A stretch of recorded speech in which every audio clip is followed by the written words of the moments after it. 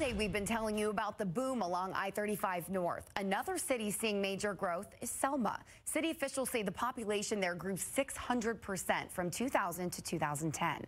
Tiffany Huerta spoke to one of the newest businesses making Selma its home to find out how the city is attracting others. This is just the gummy bears, the regular gummy bears. We actually do all kind of gummies. And we're introducing these new flavors, chamoy. The owners of Virc Snacks, originally from Mexico, wanted to bring these unique candies to the U.S., and they are making them in the city of Selma. We basically do all the process in the gummy. But why did they decide to locate here? The city provided everything. They make it very easy for them to be here. Selma's location also played a huge part. There's easy access to 35. Johnny Casillas, city administrator, says major employers like O'Reilly Auto Parts and Costco Wholesale have been essential to their growth, with more on the way.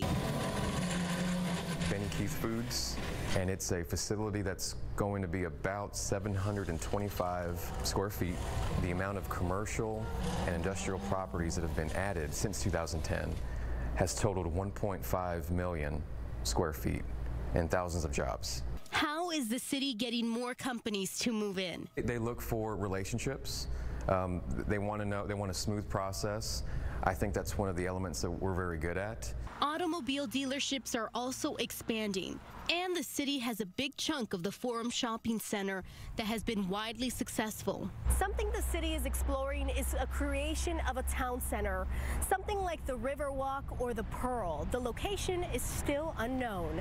Reporting from Selma, Tiffany Huertas, KSAT 12 News.